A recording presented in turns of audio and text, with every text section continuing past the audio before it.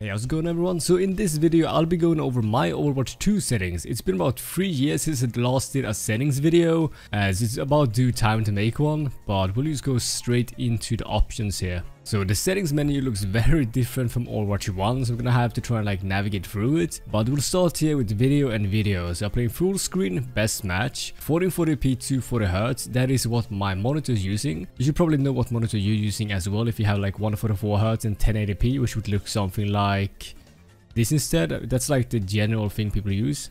But I play on max field of view, and then we have dynamic render scale off. So pretty much what it does is, normally it's at 100%, which is your max resolution, but it sometimes takes it down to around 75% to reduce the impact it has on your computer. But I am getting a stable FPS, I'm not gonna have it on. That's why my render scale is custom and set to 100%, which is my resolution. So for my frame rate I have it on 263. The reason why I have it on 263 is if you have like the details here, the display performance stats, if you have that on and you see your FPS, if it's going from, let's say, 259 to 260, because it's like hovering like 1 FPS back and forth, it's gonna move this FPS bar back and forth and just make it all jittery. So I have it on 263, which makes it go from 262 to 263, which is all the same font size. Then we have VSync, triple buffering and reduced buffering all off, and NVIDIA Reflex I have it on enable, boost or enable. I honestly don't feel any difference, I'm just gonna put it on boost, but you might not have that option unless you have a newer graphics card. So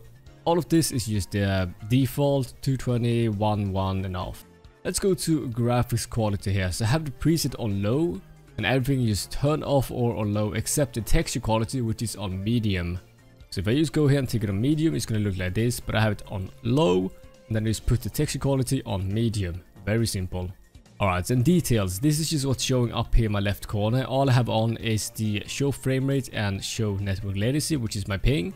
That's all I have on, everything else is off. Let's go into sound here. So I have it on 70%, 70%, 27% for music, because I don't like the music. And in-game voice volume is 90%, which is what the characters are talking in-game, like when they're saying hello and stuff like that. I have the audio mix on headphones, because I'm using headphones. System settings and default for playback and spatial audio. And I don't know if this is default because in the beta I had to turn this off, but play sound when enemy is eliminated and play sound when teammate is eliminated, I have it on off because else it's gonna make like this annoying sound every time someone dies. But I guess voice chat, I have the voice chat volume like 67, sometimes 70, sometimes 60, depends how loud my teammates are.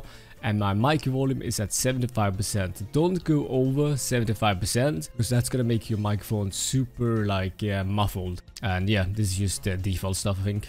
Alright, now we're gonna get into the bit more interesting stuff here in controls. So my sensitivity is 3.5 800 dpi, but I have it a bit different depending on what hero I'm playing, so I'll get into that in a minute. But first let's go with my reticle here. So I have it on Crosshairs, and then we have show accuracy on off. Color, I always like to have it green. I've tried all different colors, but green is the one I see the best, so that's what I'm gonna go for. Dot opacity and dot size is on 0, doesn't really matter because the opacity is 0 here. And thickness is on 1, opacity and outline opacity is on 100%. And the crosshair length and gap might look a bit different for you because I'm using a 1440p monitor. This is how it might look for you.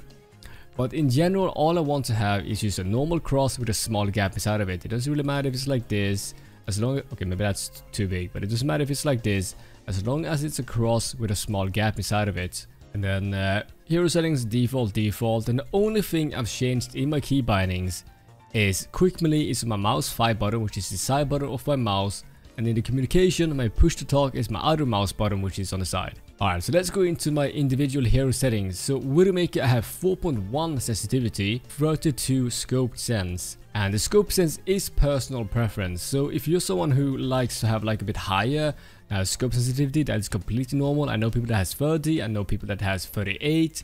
It's all personal preference.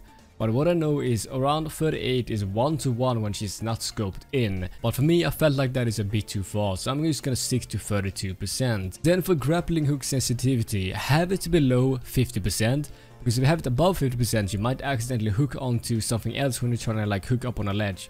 So as long as it's below 50%, that's fine. And then recoil aim compensation, I have it on. Now for Genji, I have it on 7 sensitivity.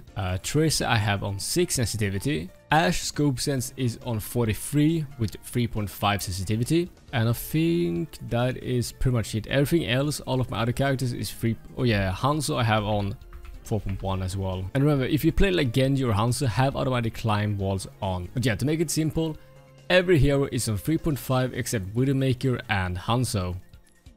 But let's go into the gameplay here. So I'm not sure what any of these are. I have it all on default. Oh yeah, I forgot to mention. So I have enabled high precision mousepad on. HUDs I have it all on default except the in-world. So the waypoint opacity and respawn icon opacity I have on 22%.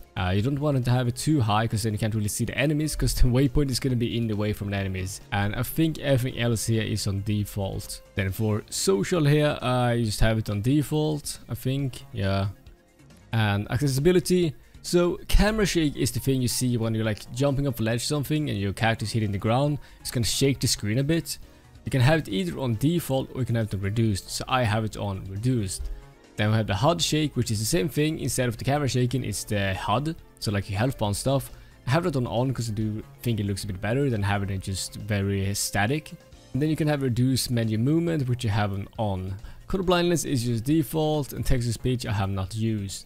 Alright, so I'm just doing a bit of a voiceover here when I'm recording on my phone, but I know a lot of people has wondered what kind of mouse I'm using, my mousepad and keyboard and microphone and stuff like that. So the mouse I'm using is the glorious Model O-, and it's quite alright. It has a very good size because as you can see I have very small hands, but its battery life is actually horrible. That's the biggest downside to it. It lasts like 1 or 2 days and then the battery just dies. But overall the shape and size is very good for me. And as you can see, I'm also using a palm grip. So the keyboard I'm using is the Royal Clutch RK68 and have custom keycaps. I have some aftermarket switches and it's just pretty much a custom keyboard. So it's not really a gaming keyboard, but it sounds and feels very good. So the mousepad I'm using is the Endgame Gear MPC 890 Cordura. It's a very fast mousepad that doesn't lose speed over time, so it's always very consistent, but it still has very decent stopping power as well, and it has this kind of jeans-like material. I've tried like 50 different mousepads, but this is one I pretty much always go back to. And it's very cheap as well. I think it's only like 40 bucks for the 890 version. And lastly, for the microphone, I'm using the Shure SM7B, which is like the most overused streamer microphone. It's very expensive, don't buy this, it's not worth the money. I bought it because everyone's pretty much using it, but it's very overpriced to be honest for what we're using it for, is streaming and recording videos. But yeah, that's gonna be it for this video. So if you guys want to have my updated sensitivity, don't forget to follow my Twitch and you can just type !sens, and then you'll be able to get my updated sensitivity whenever I change it, because I do change my sensitivity quite often. But yeah, don't forget to subscribe. This is my second channel, and hit the like button if you think this helped you out in any kind of way, and I'll see you guys in my next video.